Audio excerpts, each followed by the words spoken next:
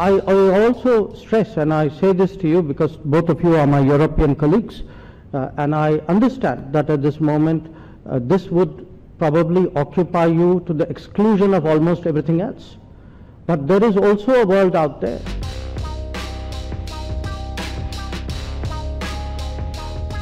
It would remind you that there are equally pressing issues in other parts of the world. I mentioned Afghanistan.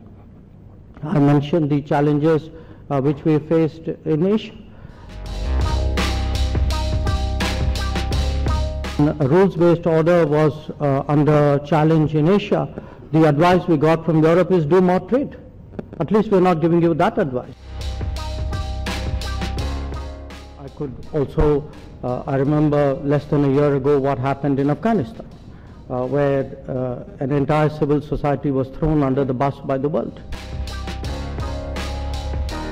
The conflict in Ukraine is concerned, we have a fairly clear position that has been articulated, a position which emphasizes the urgent cessation of fighting, which urges a return to diplomacy and dialogue, which stresses the need to respect sovereignty and territorial integrity of states.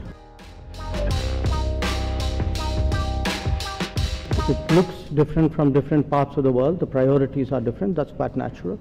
But as I said, at the moment, these shocks are really for all of us to be concerned about, because each of these events, Afghanistan, COVID, Ukraine, big power rivalry, have global consequences.